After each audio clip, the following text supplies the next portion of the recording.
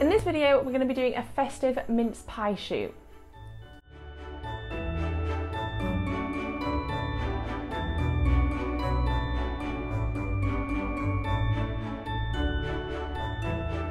What's up everybody and welcome back to my channel.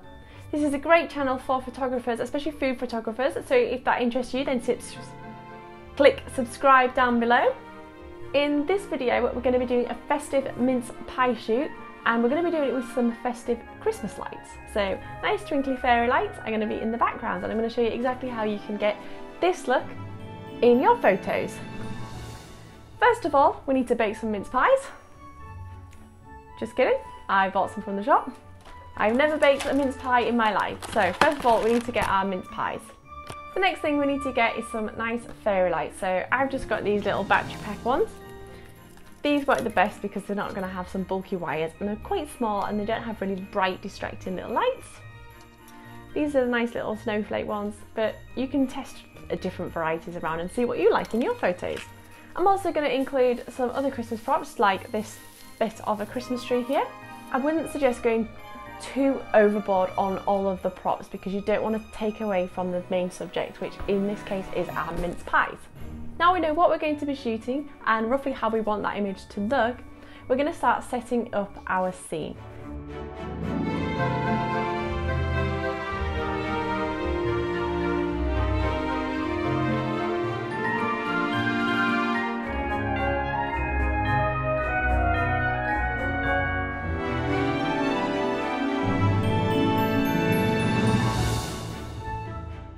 So here we've got the backgrounds and the light. So I'm using the wood background that I made in last week's video. I'll link that up here if you're interested in making one of these yourself. And also just one of my hand painted backgrounds in the background, just because we're going to be shooting this at about a 45 to a 25-degree angle. So we might catch some of the background in there as well. I like to get my light roughly in the right position of where I'm going to be shooting, but this can be changed and usually is changed a little bit when the subject gets in there to get it in exactly the right position. But just for the room's sake, it's good to kind of get an idea of where that will be. The next thing to do is to gather all of the props we're going to be using for the shoot. So although I mentioned we're just going to be using a few Christmas props, we've also got things to collect like linen napkins, plates, chopping boards, trays.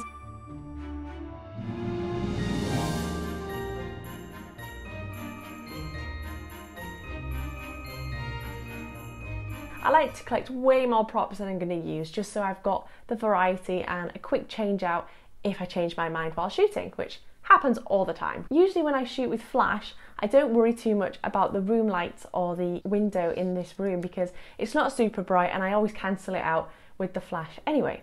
But for this particular shoot, we are going to have to shut the blinds and turn off the room light. Before we turn off the room light though, I'm going to get my scene set up so I can actually at least see what I'm shooting and I'm not kind of aiming blindly in the dark.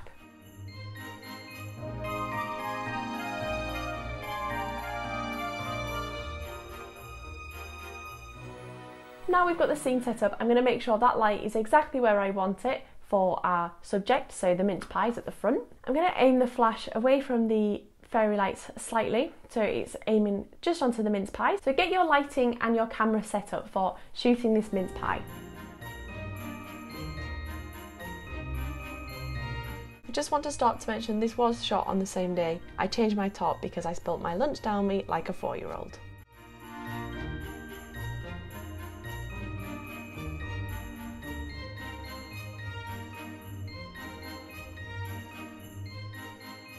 For this photo, I shot it quite wide open, so on this lens it goes down to f4. You can go wider than that, but I think for this setup, I wanted to make sure I was getting the full mince pie, and if you were doing something a bit smaller, you could probably go a bit wider, but to get that whole mince pie, and I thought f4 was just right, and it still give a really nice bokeh effect to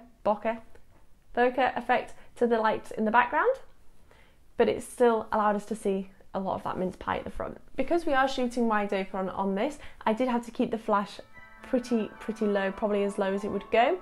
So with these images, having a wide aperture throws those lights and those fairy lights in the background out of focus a lot more, and it gives a really nice bokeh effect, and it kind of makes them a bit bigger. When we up our aperture to 8, you can see that these lights got a lot smaller and they don't give us dreamy effect, I think. So I prefer it at f4, but it's completely up to you what you choose to go for with this one.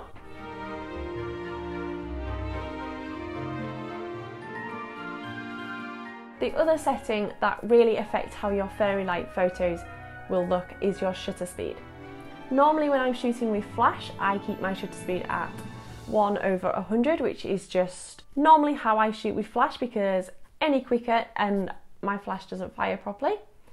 Any slower, I don't want to get in any ambient light when I'm normally shooting with the room light, so I keep it at f1/100. For this shoot, I shot it at 1/5, and that is why we needed to make sure all of our lights were turned off, because if I hadn't turned all the lights off, f1.5 would have brought in a lot of that ambient room light or distracting shadows from the window. The reason we need a longer shutter speed is to make sure we see those lights, and those lights get a long enough time with the shutter open to really show up on the photo. This next image was shot at shutter speed of 1/40, and as you can see the lights start to look a little bit dimmer.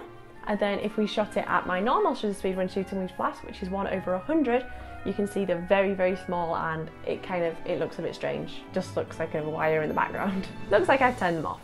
There's a few different things you can play about with here.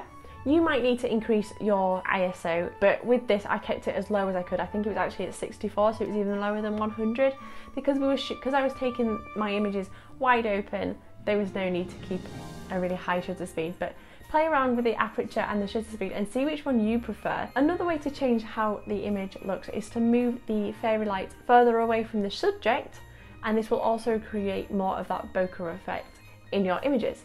Closer to the subject, there's more likely they're going to be in focus, so they're going to be that little bit smaller and a bit more easy to tell what they are. This is how my setup looked when I was happy with the photo. So I did a few different photos, and this is what I ended on.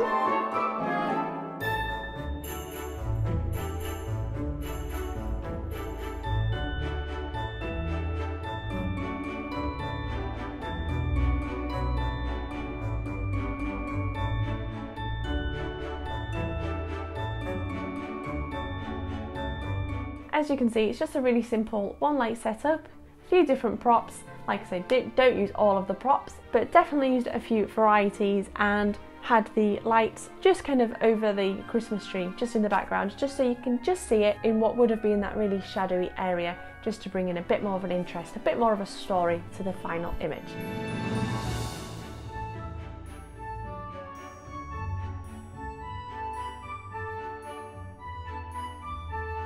That is everything in today's video, guys.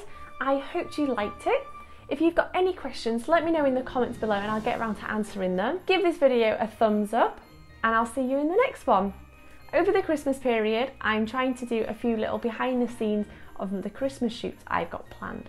So next week we'll either have mulled wine or Bailey's hot chocolate. How about you let me know which one you'd rather see in the comments. Bye guys, thank you.